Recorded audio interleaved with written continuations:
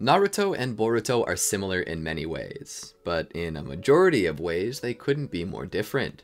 Naruto was always neglected, and this caused him to crave attention and to be almost overly protective of the bonds he could make.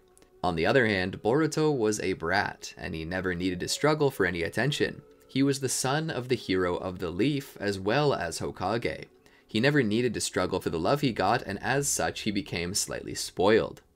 I won't deny the growth Boruto has displayed in the series, but he was a real work in progress. He's far more mature than Naruto, but early on didn't take being a shinobi seriously. He was prideful and had no care for teamwork, believing the only power required would be his own. And when his power was not enough, he wouldn't be above using something considered cheating to achieve his goals. While Boruto eventually grows out of this, the start is important because we're going to be making Boruto and Naruto trade places. Boruto will take Naruto's place in part 1 and 2 of the original Naruto series, while Naruto takes on Boruto's place in the Next Generation series. Let's see how it affects the series from this point on. Welcome to the Amagi.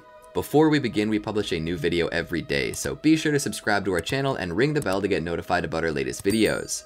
The Amagi's reach stretches beyond just this channel, so if you're a fan of us, please consider subscribing to our other channels and following us on all of our social media. Help us reach our goal of passing 100,000 followers on all of our accounts by the end of the year. Our story starts where you would expect. One October night about 12 years prior to the main story of Naruto. A baby cries out after birth, left alone as its parents lay dead. On its stomach is the 8 trigram seal that is proof of the seal placed on it. That seal is meant to hold something in, something large, something hateful. Was it the baby's fault that its mother and father had perished in battle? Was it the baby's fault that the village was practically destroyed by a massive creature of mountainous proportions? No, this wasn't the baby's fault. All it did was come into the world. But the villagers of Konoha don't see it that way. They look at that baby and all they see are the faces of those they loved trampled over by the 9-tailed fox. As it grows from infant to toddler and from toddler to adolescent, their resentment grows to anger and from anger to hatred. This child is Boruto, and he is the 9-tails Jinchuriki.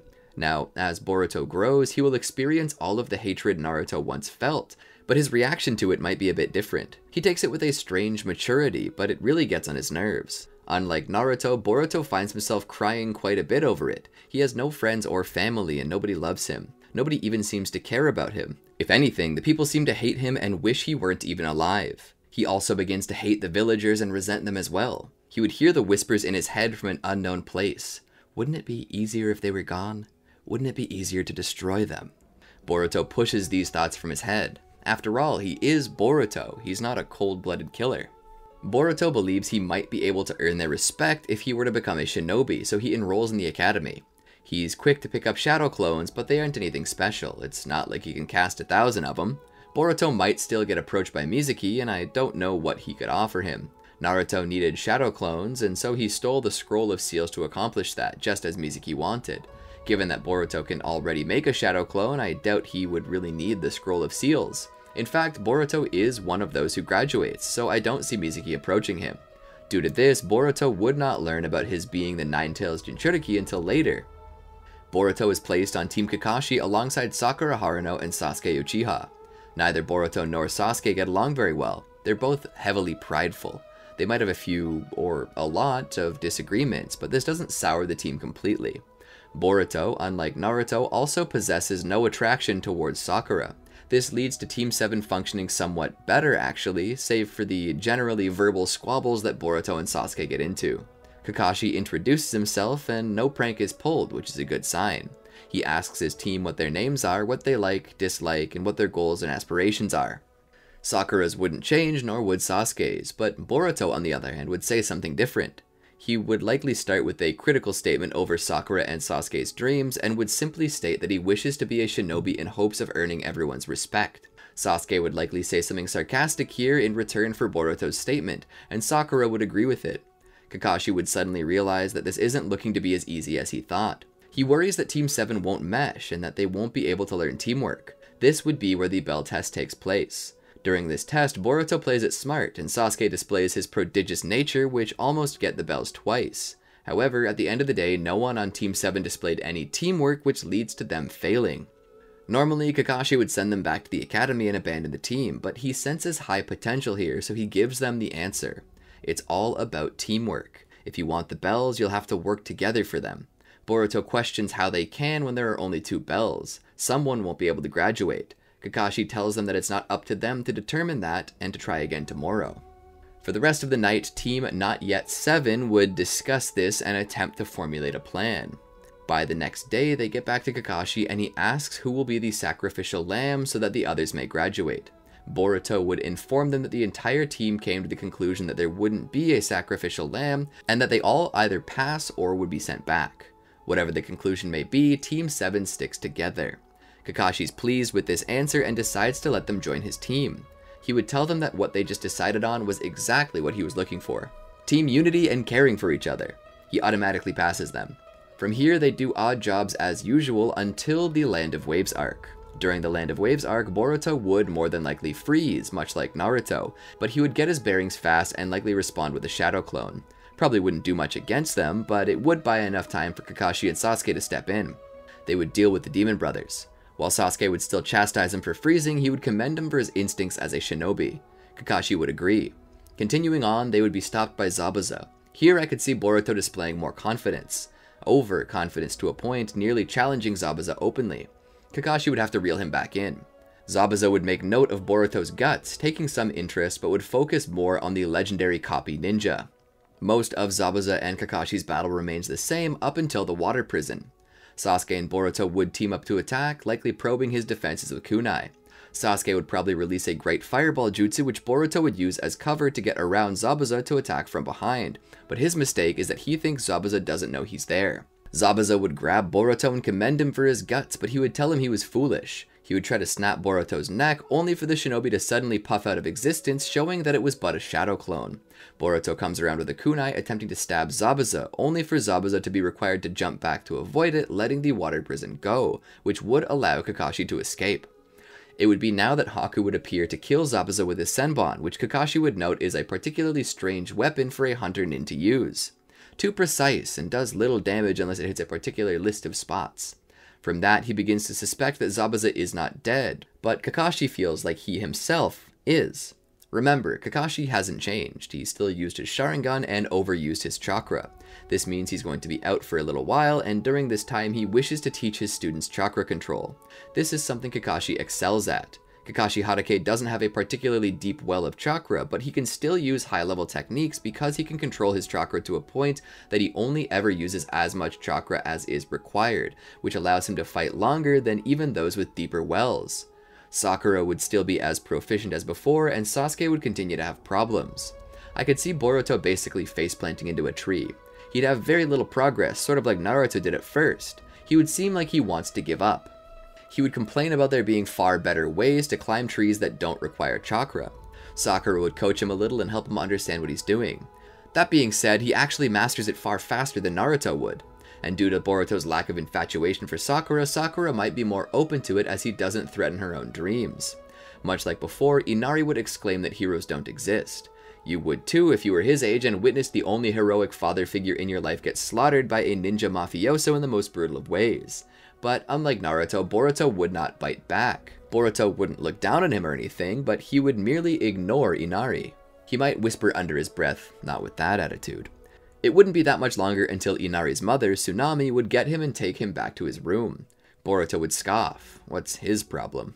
It would be then that Tazuna would mention the history of Inari's father, Kaiza. And yes, I consider him his father. Family is more than just blood. He would recount how much Inari loved him and how truly heroic Kaiza always was. But then he would tell him how Gato had murdered him to make a symbol out of him.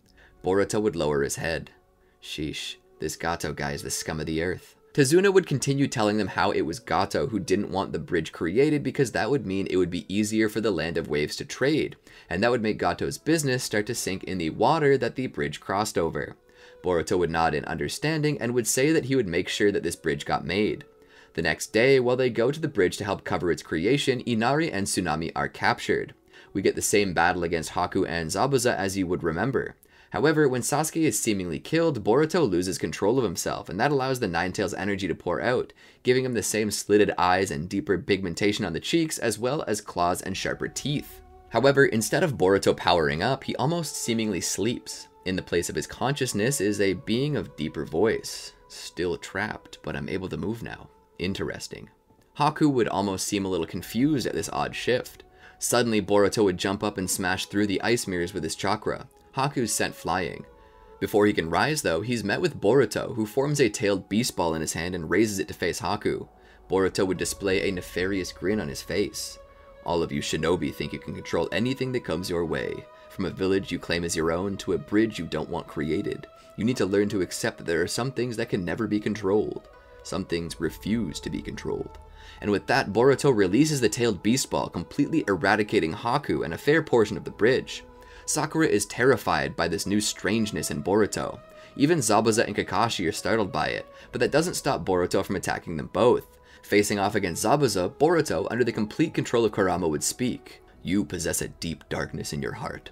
The world has poured all of its hatred into you to make you a monster of its own creation. Even still, your hatred pales in comparison to mine. Boruto Rama would appear to transform a bit more. He would take on a partial transformation that would give Boruto the ears of a fox and a fox's tail. His hair would stand on end in a more bestial manner, and he would get dark lining around his eyes. Red fur would almost seem to form in his arms as his legs shifted shape a bit. Boruto makes short work of Zabuza, and then would turn to target Kakashi. For the longest time, Kurama has the edge on Kakashi until Kakashi lifts his headband to reveal his Sharingan. He would cast a genjutsu over Kurama to force him to sleep. Kurama would see it and groan, his last moments of consciousness allowing him to openly curse the dojutsu that had taken control of his body all those years ago. Boruto would fall to the ground and Kakashi would catch him. Boruto would wake up and ask what happened, and for the sake of Boruto and perhaps the entire Land of Waves, he wouldn't tell him right now. He would instead help him up, only to discover that the bridge is now being rushed by Gato's men, and at their center is Gato himself, with his hands on the necks of both Tsunami and Inari. He commands the builders to stop building the bridge and the Leaf Shinobi to retreat, elsewise he'll kill both Inari and Tsunami. Having no choice, they retreat with the builders. They take refuge in Tezuna's home with him. Kakashi confirms that the mission is a failure and tells them to ready to leave for the Leaf in the morning, but Boruto would buck this. We can't leave the people like this, not with that bastard in control. Kakashi would say that they have no other choice. Boruto would grunt, but when Kakashi puts his foot down, Boruto goes to bed. That night, however, he sneaks out of the house and makes his way under cover of night to the bridge, where he sees that Gato's men are already considering blowing up the bridge to halt its creation. Boruto had managed to use the techniques Kakashi had taught him to run across the surface of the water, stealthily making it past Gato's men. Upon reaching the other side, he would find a warehouse where Gato's men were based. He didn't know for certain if Inari and Tsunami were there, but he assumed that if they were anywhere, they must be in there. Acting on the hunch, he keeps low and sneaks up to the warehouse. He would throw a rock, causing it to pop off the side of the wall, drawing one of the guards' attention. Boruto would appear behind him and put him in a chokehold. Once the guard was out, he would sneak up the side of the warehouse and look in. Sitting in two chairs towards the center, quietly, was Inari with his mother. Boruto would sneak in and make his way over to them. He would tell them to keep quiet and would pull a kunai and cut the rope, but Gato expected this. Waraji and Zori would appear out of the shadows to attack Boruto, but Boruto would launch back and defend himself. He would duel with the two samurai, outclassed. He'd form a shadow clone, but Zori and Waraji were still able to deal with him. Boruto is beginning to think he might just die here, but to his surprise, a pair of kunai come down and strike Zori and Waraji, pinning them to one of the nearby crates, only to be kicked through by a set of feet. Kakashi stood there, having used Shadow Clone Jutsu to attack them. Boruto would smile. Kakashi-sensei. Kakashi would look over at his genin. We'll talk about this later. Kakashi would help free Inari and Tsunami, but the battle drew the attention of Gato and his men. Gato would stand there, gripping his cane. My, what I would do to have a pair of shinobi like you on my payroll. Kakashi would decline it, and the four of them would take off running. Surely you had a plan to get out of this, didn't you, Boruto? Boruto would laugh. Actually, I did. Gato and his men would come out and see four figures crossing the bridge. Stop them, he would shout. They would chase the figures across the bridge, only for it to be revealed that the four were shadow clones. On the roof of the warehouse stood Boruto and Kakashi, each carrying Inari and Tsunami on their backs respectively. Boruto would smile. He would raise his fingers as suddenly the paper bombs he had attached to explosives on the bottom of the bridge would go off, taking the whole bridge down and Gato's men with it. Boruto would let off a nose flick in pride and look to Kakashi, who would be rubbing his temples. You just completed Gato's job for him. Boruto would look back. Well, yeah, but now the villagers are free of him. They can rebuild the bridge, and besides, Kaiza has been avenged. Inari's eyes would light up and he would catch a glimpse of Kaiza in Boruto, and at that moment the young boy would know that heroes do exist. Boruto would return to the Hidden Leaf the next day. It would take the villagers over a year to reconstruct the bridge after its absolute and total collapse thanks to Boruto, but also thanks to Boruto, Gato and his men were no longer a threat to them, meaning they could work quickly and without threat. Unable to repay the debt they owed him, they decided to name the bridge the Great Boruto Bridge, after the brave shinobi who taught the tiny village that heroes still existed in this world. Upon returning to the village, Kakashi brings Boruto to the Hokage's residence where they would explain to him what had happened, and about the Nine Tails and its history.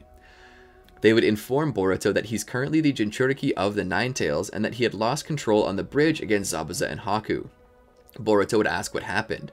The Hokage would say it's possibly an error in the seal, or possibly it has to do with Kurama and Boruto possessing some odd connection. But the best he can think to do is add another seal. Hiruzen asks Boruto to lay down, and he would then apply another seal. A form of the 5-element seal like Orochimaru used in the original timeline, but only this seal is perfected by the 3rd Hokage. It causes sudden pain that takes Boruto's breath away, and then causes him to pass out. Hiruzen explains that this seal will further cut off the Nine Tails chakra from Boruto, which should make it a bit more controllable, and makes it less likely for Boruto to lose control to Kurama. After this, Boruto would awaken in his apartment where he would make it out to join his team for their lower class missions. However, especially after what he witnessed from his team during the Land of Waves mission, he feels they're completely ready for the Chunin exams. Most everything happens the same way through the first exam. However, at the second exam, Boruto does not have access to the Nine Tails power, meaning Sasuke gets hammered by Orochimaru's snake and he barely fights back. Orochimaru would still brand him and take his leave. The difference here is that Boruto is still awake as opposed to Naruto, who would also be out right now. This means when Team Dosu comes to attack Sakura, Boruto is ready and Lee and the others might not need to help them. Now, I said they don't need to. This doesn't mean that they don't, because Lee does have a thing for Sakura. Most of this happens the same as before, and they make it to the tower at the center of the Forest of Death. After this comes the exhibition matches. Boruto, already having witnessed the power of the other shinobi, begins to doubt his ability to beat them. He wishes to become a Chunin though, and believes that his actions in the Land of Waves is proof that he deserves it. He's offered a strange device that allows him to mimic high-level jutsu without any hand signs or training. He takes it and believes it will help him gain an advantage. Besides, the rules don't really say anything against this, do they? No, seriously, do they? I forget. I know it was against the rules in the Chunin exams during Boruto, but I forget if it was specifically disallowed here. Either way though, he fights against Kiba and Akamaru and uses a few of these jutsu, but when seeing how dedicated Kiba and Akamaru is, and after hearing how hard they worked to get this far, Boruto is absolutely disgusted in himself. He would remove the device and cast it aside, resolving to beat Kiba and Akamaru in battle fairly. They would fight, and it would be fairly close, but Boruto does soundly win. Most of the other matches go just the same. Boruto would then get his month off. Kakashi would still train Sasuke, and in the end, Boruto would train under Jiraiya. Jiraiya would know that Boruto is Minato's son, and as such is the Nine Tails Jinchuriki. He would ask why he has a rather refined 5-element seal over his 8 trigram seal. He mentions that the odd-numbered seal on top of this even-numbered seal creates an imbalance that doesn't allow him to make use of his tailed beast's power. Boruto would explain what had happened. Jiraiya would understand and note that if it was the Hokage's decision, then he must respect it. While he believes Boruto can learn to use Kurama's power, it's apparent that he isn't quite ready for that, so he opts to help Boruto learn something else, something far better. After the month off, they return to the Leaf and enter the stadium where the next matches are set to take place. Boruto is meditating when Hinata comes up to him and tells him that she believes in him. Boruto is a bit worried about his battle against Neji, but he resolves to try his best and is interested how his secret weapon will function against the Byakugan. The match would get ready to start. Boruto would just be standing there when Neji gets ready. The match would begin and Neji would rush forward. However, Boruto would open his eyes to display a set of orange toad-like pupils as orange pigmentation covers the sides of his eyes. Boruto is instantly quicker and stronger, able to outdo even Neji. Neji can see him, but he can't touch him. That being said, he can still somewhat parry Boruto's strikes. However, Boruto has a specific type of technique Jiraiya taught him which allows him to strike Neji, even if his fist never makes contact. This special ability is taught by the toads of Mount Myoboku and is brought to you exclusively by Pervy Sage. Hiruzen would stand in shock. Is that Sage mode? Where did Boruto learn that? Ebisu would tell the Hokage about Jiraiya. Hiruzen would sit down and smile. He would further watch the battle. Boruto would continue to fight against Neji.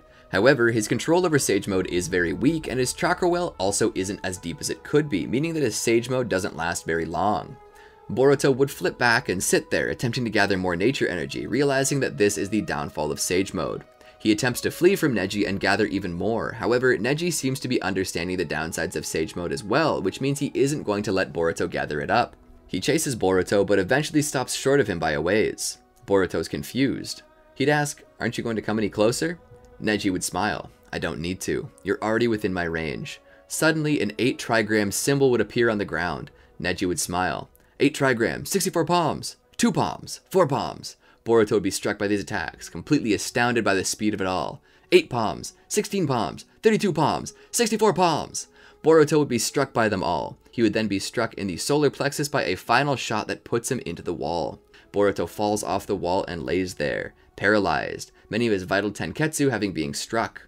It seemed Neji had a secret technique up his sleeve too. Boruto is taken to the infirmary where the medical nin would help him recover. It comes to Sasuke's turn to fight, but he isn't there. Normally he would be disqualified, but given that everyone was looking forward to his battle with Gaara, a special exception was made. He eventually arrives and proceeds to fight, but before their battle could reach completion, Kabuto puts everyone in the stadium to sleep. However, Sakura wakes up, and she finds that Konoha is being attacked by Orochimaru. Hokage Sarutobi is facing off against his former pupil, all while Sasuke is already after Gaara. Sakura finds Boruto and begs him to help. Boruto accepts this and heads out. He would eventually catch up to Sasuke and see him facing off against a massive sand monster, only later known as Shukaku. Sasuke is defeated. Boruto would gather nature energy and attack Shukaku, but to no avail. He would notice that Gaara is on its head, and Sasuke would exclaim that Gaara's asleep. That's how Shukaku appeared. It took over when Gaara fell asleep. Sakura attempts to heal Sasuke with some of what she's learned during the Chunin exams. Boruto faces off against Shukaku but finds that none of his strikes are doing much. This beast is made of sand, and the force doesn't translate well due to how loose it is. And what's worse, Boruto is still weak from his battle with Neji, meaning his Sage Mode gives out not too long after. He needs to recharge, but Shukaku won't give him the chance. Sasuke would recognize this, and after having been healed by Sakura, he and she would both tag in to fight against Shukaku while Boruto replenishes his chakra. They last a while, but are ultimately defeated. Boruto knows there's only one chance to end this, and it's to strike Gaara and wake him up. To that effect, he summons 3 shadow clones. One clone grabs the other and throws it into the air, while the third grabs Boruto and does the same. The third clone throws Boruto at the airborne clone. Upon collision, Boruto would use this clone to push off, which would cause all 3 to puff away as Boruto launches himself forward to strike Gaara, waking him up and causing Shukaku to be resealed. They hit the ground, both out of energy. Boruto looks to Gaara. "So, you have someone living in you too? Can I ask? Does everyone hate you too?" Boruto would laugh. "If nobody else cares for us, we gotta care for each other, right?" He'd then pass out. Temari and Kankuro would show up and grab their brother and flee. Boruto, Sasuke, and Sakura all spend some time in the hospital but eventually get out. That is when Boruto is informed of Lord Third's death. He attends the funeral and is then sent with Jiraiya to fetch Tsunade and replace him. Along the way, they're met with Itachi and Kisame. However, Sasuke arrives to get vengeance, but instead gets spanked by Big Bro. Jiraiya manages to buy some time until they're forced to retreat when Might Guy shows up. They further find Tsunade, who refuses to become Hokage, claiming it's a dumb position. Honestly, Boruto agrees. The position is nothing more than a title given to people. Despite it being reputed as the strongest ninja, it's obvious that they aren't. If Hiruzen truly were the strongest shinobi, then Orochimaru wouldn't have been able to kill him. Despite that, he knows they need a Hokage. He asks her to reconsider because the Leaf needs a leader nonetheless. She asks who he is, and Jiraiya responds with, "My student. His name is Boruto Uzumaki." Tsunade would stand and say that she wasn't about to become Hokage. After this, Jiraiya continues to train Boruto. It's then that Shizune informs them of what has happened. Tsunade went to meet with Orochimaru, who needs her to heal his arms, but in actuality she's going to kill him. Jiraiya and Boruto race to meet her. Most of this battle goes the same, as Kabuto would still cut Boruto's heart muscles and chakra pathways. However, Tsunade heals him. Boruto would then stand and look to Kabuto. "I've been waiting for someone to try this on." He would form a Rasengan, but to his disdain, the Rasengan isn't much larger than a marble. Kabuto laughs. "What the hell is that? You plan to beat me with that?" Boruto would growl. He would throw it at Kabuto. Kabuto would flinch a bit, but then the orb seemingly evaporates, and he begins to laugh. Tsunade sighs, wondering why Jiraiya thought it was appropriate to teach someone of Boruto's level such a high-class technique. But suddenly, Kabuto is struck by the Rasengan. Boruto's confused, but he begins to understand this. It was his vanishing Rasengan. The rest of the battle after this goes the same. Tsunade would return to the leaf with them and take the role of Hokage. Sasuke would be boiling on Itachi and Boruto both when he gets his butt handed to him by the Sound Four. They offer to take him to Orochimaru to grow stronger. He accepts and leaves the village. A team is put together to track them down. While the others face off against the Sound Four, Boruto reaches the Valley of the End where he asks Sasuke what he's doing. Will he really abandon the village for this? Sasuke says he will. Boruto says he'll drag him back to the leaf if he has to. The two proceed to fight, Boruto with Sage Mode and Sasuke with his Cursed Seal of Heaven. Boruto immediately identifies this seal as using Sage Chakra. "It's a twisted rip-off of Sage Mode, you know," Boruto exclaims. Sasuke attacks him anyway. Boruto is proven to be still yet superior to Sasuke in terms of strength and speed. However, Sasuke proves to lack the fatal flaw of Boruto's Sage Mode. He doesn't need to stand still to regain his chakra. It automatically refuels itself in battle.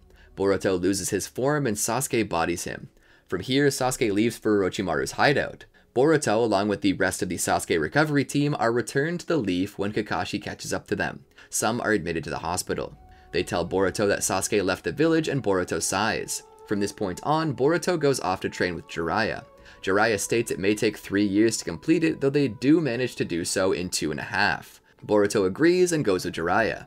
And that is where we'll stop it for now. I know we didn't go through Shippuden yet, but we gotta save some time for later. I've held you here long enough. So, what'd you think? Did you like my little what if? I hope to make a part 2 soon. Leave a comment down below to tell me what you think would have happened. If you liked the video, click the thumbs up, and if you really enjoyed the video, then click the subscribe button. And if you've already done that, or are about to, consider clicking the bell to be notified when we make more videos like this. If you've already done all of this already, then you are a true Chad.